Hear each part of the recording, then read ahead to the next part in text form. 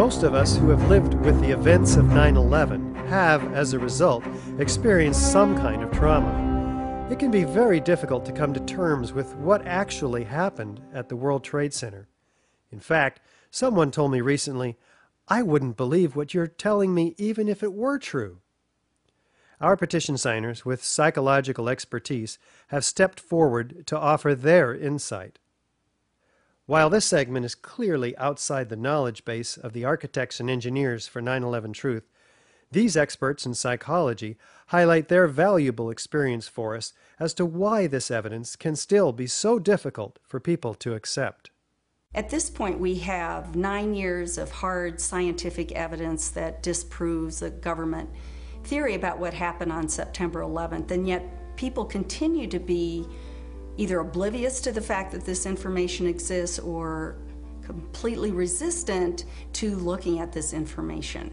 So the question becomes why? Why is it that people have so much trouble hearing this information? From my work, I think we would be remiss not to look at the impact of trauma.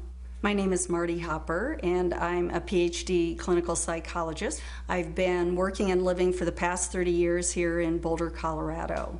For the past 11 years, my work has focused on helping people who have experienced personal trauma. Now, as we know, the horrors of what happened on 9/11 were televised all over the world, and they were televised, in fact, live. We witnessed the deaths of almost 3,000 of our fellow Americans. We know this had a very severe and traumatic impact on a large majority of the population. I myself cried for weeks after September 11th. A friend of mine who is a psychologist in practice here in Boulder said that her caseload increased tremendously after 9/11, and people that she hadn't seen in 10 years were coming back into her practice. So I think it's safe to say that collectively as a nation, because of what happened on September 11th, we experienced trauma. I'm Fran Schur, and I have a master's degree from the University of Colorado. I've had a private practice as a psychotherapist and as a licensed professional counselor for about 20 years. Why do people resist this information? The information that shows that the official story about 9/11 cannot be true. What I've learned is that as humans, each of us have a worldview, and that worldview is usually formed in great part by the culture we grow up in. When we hear information that contradicts our worldview, social psychologists call the resulting insecurity cognitive dissonance. For example, with 9/11, we have one cognition, which is what the official story of 9/11, what our government told us, what our media repeated to us over and over, that 19 Muslims attacked us. On the other hand, we have what scientists, researchers, architects, engineers are now beginning to tell us, which is that there is evidence that shows that the official story cannot be true. So now we've lost our sense of security. We are starting to feel vulnerable. Now we're confused. 9/11 Truth challenges some of our most fundamental beliefs about our government and about our country. When your beliefs are challenged or when two beliefs are inconsistent, cognitive dissonance is created. 9/11 Truth challenges the beliefs that our country protects us and keeps us safe and that America is the good guy. My name is Bob Hopper, and I have a PhD in clinical psychology from the University of Cincinnati. For the past 29 years, I've been a licensed PhD clinical psychologist in Boulder, Colorado. When your beliefs are challenged, fear and anxiety are created. In response to that, our psychological defenses kick in, and they protect us from these emotions. Denial, which is probably the most primitive psychological defense, is the one most likely to kick in when our beliefs are challenged. I'm Danielle Dupré, PhD, originally from Switzerland, where I studied psychology and psychoanalysis. For the past 15 years, I've been empowering people who have experienced significant trauma. America is a powerful nation. It has never been attacked. We were confident, we felt secure, and all of a sudden that security collapsed. People started to be fearful. With all those rumors, those news, people didn't know what to think about. And it's a very, very uncomfortable state to be in. And eventually, our mind shuts off. Just like when a computer is overloaded, our minds get overloaded. We can't handle it anymore, and we shut down. It's easier to deny it and move on with our lives. What some of us will tend to do is deny the evidence that's coming our way and stick to the original story, the official story, and to try to regain our equilibrium in that way. Another thing we can do is decide to look at the conflicting evidence and be sincere and be open-minded and look at both sides of the issue and then make up our own mind about what reality is. I'm Dorothy Lorig. I have a master's degree in counseling psychology from the University of Colorado, and I've been practicing reevaluation counseling for over 16 years. If we can think of our worldview as being sort of our mental and emotional home, I think all of us will do just about anything to defend our homes, to defend our families. And so I see that with people, and I saw that with myself when my brother tried to talk with me about it, of don't mess with me, don't mess with my home, don't mess with my comfort with how things are. And about a week later, I read a lengthy article by Professor Griffin about why he believes the official account of 9/11 cannot be true. And it was a very well-researched article. I was in my office at the time. I sat there and I felt my stomach churning. I thought maybe I was going to be sick.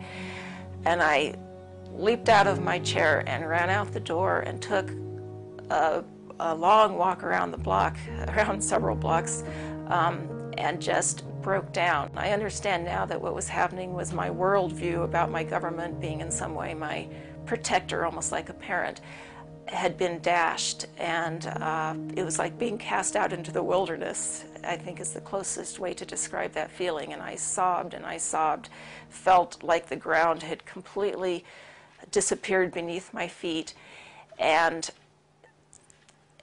I knew at some point during the walk that I knew that I was going to have to become active in educating other people about this, that for me to retain any sense of integrity, I was going to have to take some action. I couldn't just let something like this go. Many people respond to these truths in a very deep way.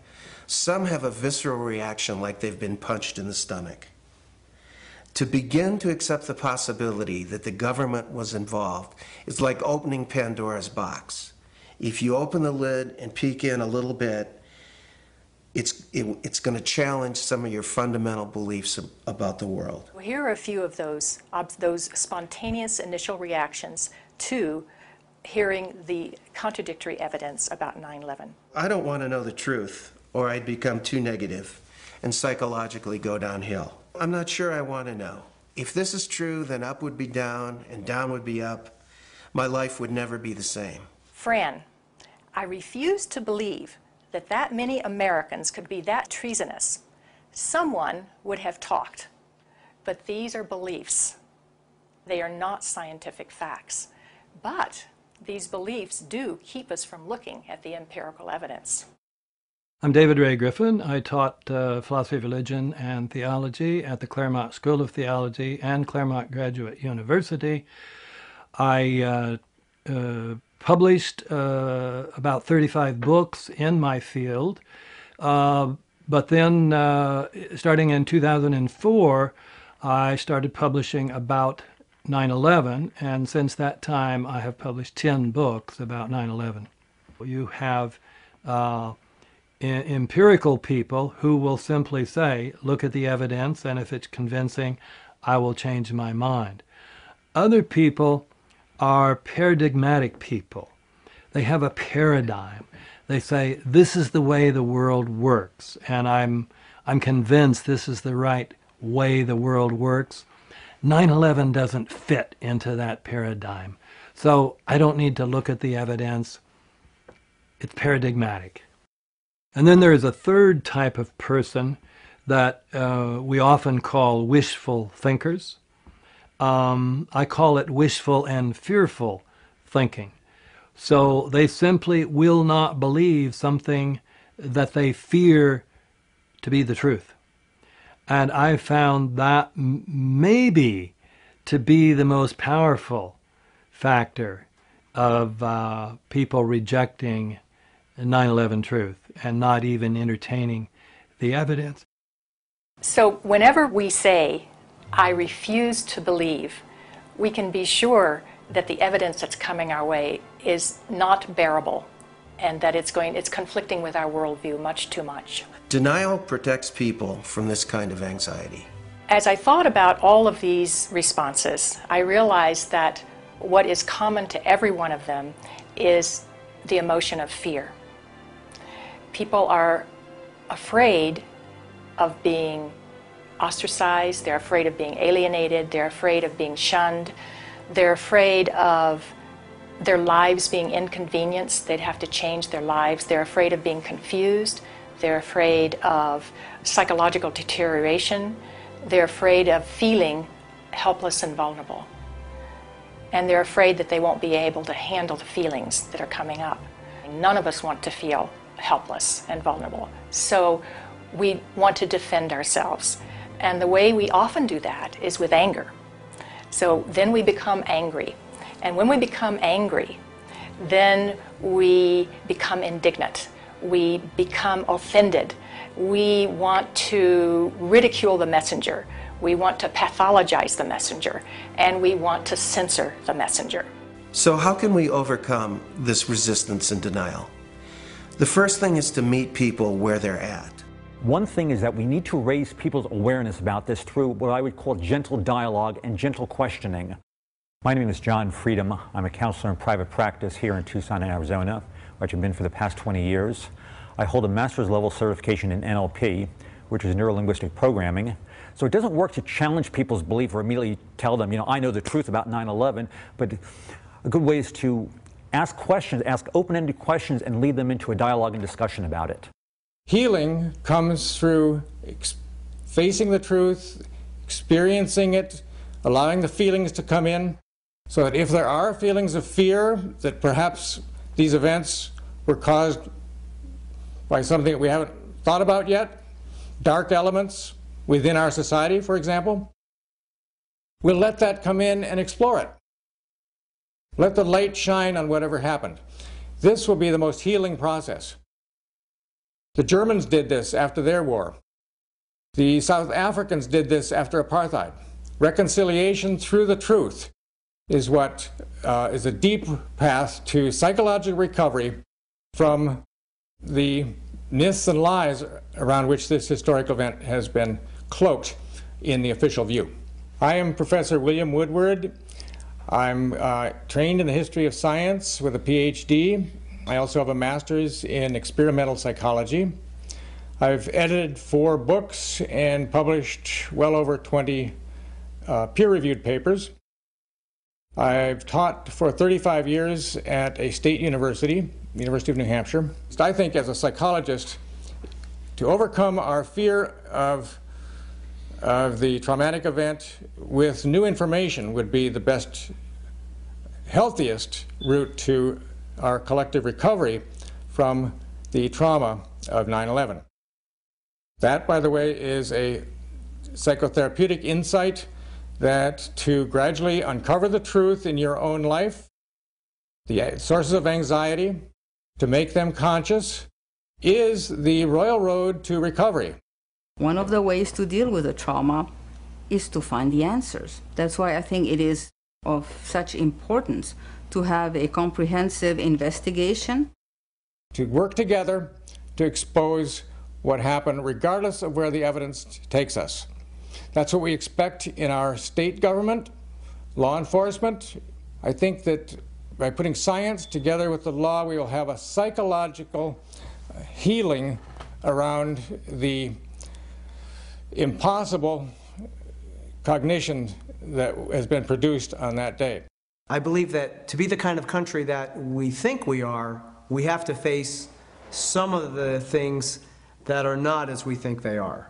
I'm Robert Griffin. I am a licensed psychologist practicing in Pennsylvania for 25 years. I am a member of Psychologists for Social Responsibility, and I am past president of the Northeastern Pennsylvania Psychological Association. After World War II, part of the way that Jewish people honored the dead was by making sure that the truth was known and that the value of these people was respected. Not pursuing the truth about 9/11 disrespects the value of the life of the people that died. Thinking that we're above such things, that it could happen in other countries, but it couldn't happen here, that's a lack of humility, and that's excessive pride. And so not being able to see our dark side or our weaknesses is the most dangerous thing. The observation that pride is one of the basic human flaws is absolutely correct. This is especially true for Americans because we for a long time looked at other nations and say, oh, they're in such bad shape, but luckily we don't have those problems. We don't have leaders who would do those things that were done in the Soviet Union, or done in Germany, or done in Japan, and on down the list. So this is a type of pride that Americans have. A feature of American history that makes us particularly liable to this pride is this notion that's called exceptionalism, that America is the exceptional nation. And that began from the beginning. As this country was formed, the people would say, well, there was so much evil in the European countries, so much cheating, so much lying, so much using the people for the ruler's purposes, but not in America. We have leaders that are free from those sins. So I think this has made 9/11 particularly difficult for Americans. Anyone can make mistakes, but our ideals and our principles get us back, on track. This is one of the defining issues of our time. So we need to understand that questioning is patriotic. Questioning is what we're supposed to do as citizens. That's our duty. When we come to the national level, when something like 9/11 happens, we need to be sure that we have a real investigation into who the perpetrators are, and then we need to be sure that those perpetrators are held legally accountable.